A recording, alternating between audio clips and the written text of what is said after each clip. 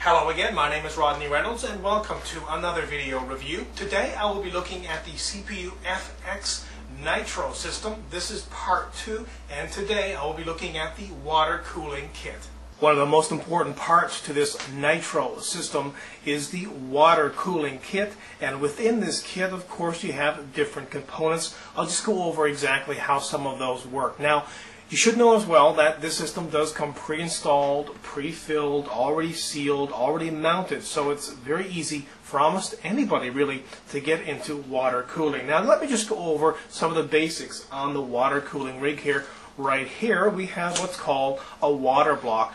This water block gets mounted onto your CPU via mounting hardware, which goes mounted onto your motherboard. Right here we have the reservoir. Inside the reservoir we have a pump. This pump is powered by the power connection, which goes connected directly into your power supply. Right here we have the radiator, and on top of the radiator we have a 120 millimeter fan here. This fan actually is adjustable by a little tiny speed dial. Of course you can increase or decrease that via this little dial. Right here we have a 3-pin connector. This connector goes connected directly into your motherboard. Some other things that are included in this package, of course, is the manual. You have a very easy to follow instruction manual here. Whether you're using a Pentium 4 setup or if you're using an AMD setup, it's very easy to follow the instructions in here and get everything working very easily. And of course we have the different mounting hardware right here.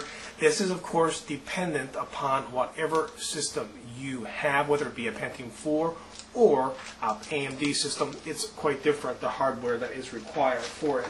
And of course some Arctic Silver thermal compound which you have to apply on the CPU. And if you do order an AMD system, you'll get a shim included. This shim is basically to protect the core, the CPU core, so you don't chip it when you're actually mounting the water block to the system. Now there are dangers to water cooling setups. If the pump was to fail, you have a potential of frying your CPU. Or if you were to get some water leakage, of course water and electricity does not mix, and you're looking at shorting your system out. So you should know that before getting into a system like this. A lot of the new BIOSes these days do have thresholds. Temperature thresholds you can set for the CPU, so when it reaches a certain temperature the system will shut down. So that's good. Certainly if your pump was to fail, the system would shut down and not cause any harm. However, again, we still have the issue of water. If something was to cut or break in this and pump water all over your motherboard, you're looking at a serious issue, certainly going to fry a lot of hardware possibly inside of your system. Now something that is inclusive in this particular setup, you have some protective plastic here around the tubes, and that's great because it helps against all the sharp edges which are possibly inside your case. Maybe you're wondering, how does a water cooling kit like this keep your CPU nice and cool? Well, let me show you how that works. As I mentioned before, right here you have a water block.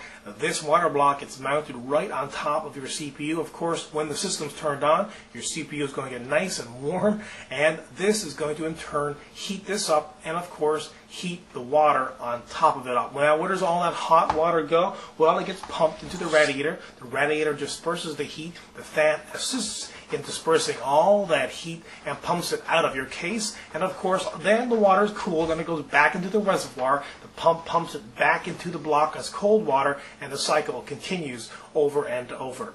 Depending what system you have, whether it's an AMD setup or a Pentium 4 setup, of course the mounting hardware will be a little different. It's around the same procedure though for both. Today I will be looking at an AMD setup and show you exactly how the water block gets attached onto the motherboard. Right here we have the mounting hardware for an AMD setup, and right here are a bunch of plastic screws, and there are springs. These springs basically go into each of these long plastic screws.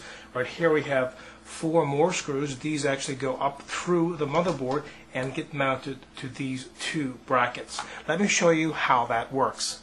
First thing you want to do here is take these 4 smaller screws and mount them through the motherboard. Take your motherboard here and you just insert 4 of these like so.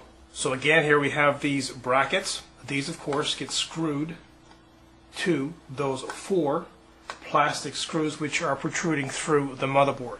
Once these 2 brackets have been secured to the motherboard, the next step of course is to install your CPU and apply some thermal compound. Then you're going to mount the water block on top of it, and you're going to use these 4 screws. You can see here each one of these plastic screws does have a spring which is inserted into the screw itself, and basically what this does is just give it some tension when you're actually screwing it down through the water block into this black bracket right here on either side of the socket. Once the water block is installed on the motherboard, that really completes this whole installation procedure, except of course for plugging in the pump as well as the fan, and of course the rest of the hardware components like video cards, sound cards, CD-ROM drives, hard drives, power supply, and so on. Now I should mention here, this last step was really done for demonstration reasons only. The correct procedure would have been to take the motherboard back inside your case and install it there after you install the brackets. So again, install the brackets onto your motherboard, then bring the motherboard back inside your case, install it inside your case, and then mount the water block. To give you some indication how loud a setup like this is, you can go ahead now and have a listen. I'm going to increase the audio here so you can really get an idea how loud this is.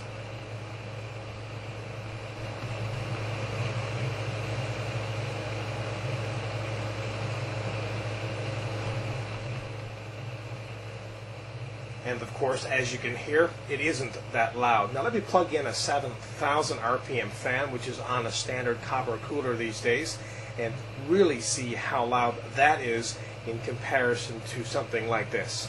And as you can hear, it certainly is very loud. This is a 7,000 RPM fan. I'll crank the audio so you can hear exactly how loud this is.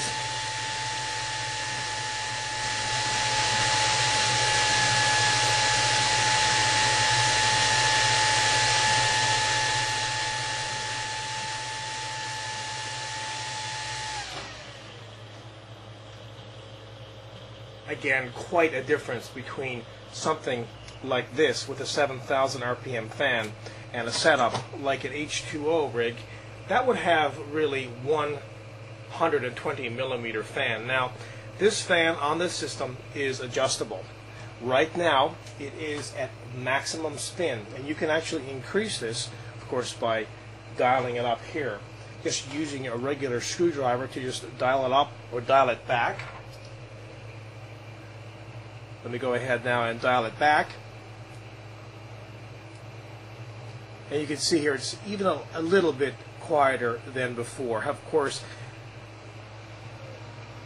the more you go, the louder it's going to get, and as you decrease it, it will decrease the noise level as well, of course, as the RPMs. Now, decreasing the RPMs will give you a couple of degrees difference. Not a lot, just really 1 or 2 degrees difference in the result.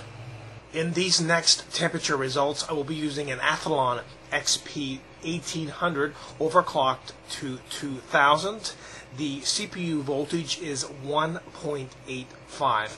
Now you can see here at the bottom right hand corner is a temperature result of a very high 41 degrees C, and this is actually at idle. And the max load temperature is 50 to 51 degrees Celsius.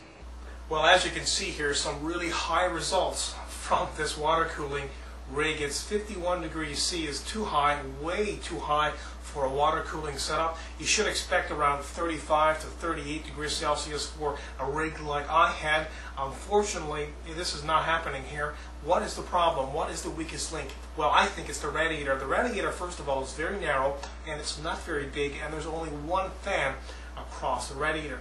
In some good kits, they have copper radiators, copper water blocks, and of course a couple of fans on them. If not a couple of fans, they have one fan, of course, that really can pull a lot of air away from the radiator and keep the radiator nice and cool. So again, I think in this system, certainly the radiator needs to be upgraded, replaced, or something, because it's not